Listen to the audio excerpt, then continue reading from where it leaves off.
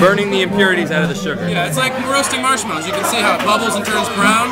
It just makes the sweetness come out of it. It's pretty sweet. Caramelized. What was your name? Basically, you're caramelizing.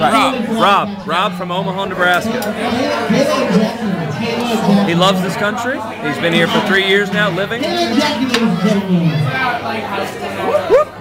Oh boy, this is we're doing absinthe, right? That's cinnamon. So good when it hits it. And we're doing absinthe. It really goes together with it. Right. Beers.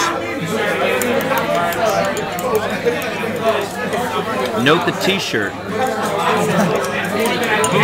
And the mustache. And we can't let that one mustache. go. The sick mustache.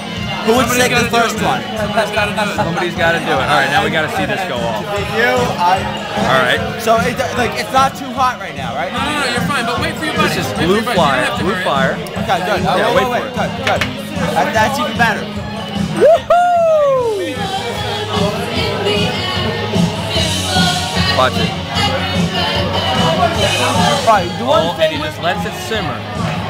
When did the metro start going again? 5 a.m. 5 a.m. 4:45, 5 a.m. 4:45. We can do that. But the trams run all night long. And the same pass, the same ticket that you have, is good for buses, trams, and metros. Right. Nice. We've been doing no ticket the whole time. But no one's caught us. Highly illegal.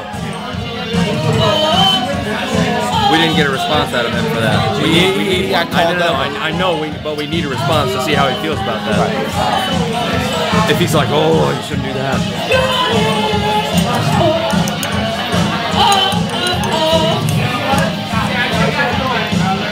When you drink absinthe, do you need to do the sugar? Because otherwise it'd be terrible, right? No, you don't have to do the sugar. Some people don't like it at all. To me, it's just part of the tradition of it. Yeah. Do this one like you did the first one, where like the whole cup starts glowing.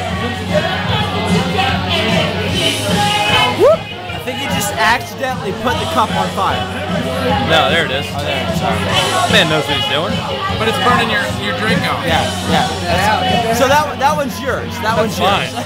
That shit looks cool. It's like Sambuca, the way they light Sambuca. Yeah, basically. Right. All right, 2.5 minutes. I think that's long enough.